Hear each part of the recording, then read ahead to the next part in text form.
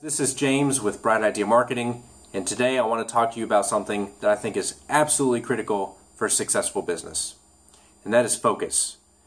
As your business grows, you're going to be brought many opportunities. You're going to have people wanting to partner with you, and you have to have a good idea of what's going to be worth your time and what's not going to be worth your time. Now, I've come up with a framework that I think has helped me out, and hopefully it helps you out. There's three things that I look at when I look at an opportunity.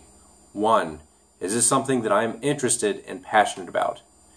If I'm not passionate about a business, then once we hit our first hurdle, I'm going to walk away because it's not worth my time, because I wasn't very interested.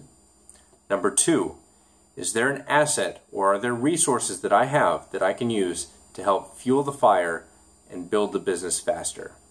Number three, is there knowledge or a skill set that I have that I can use to help the business along?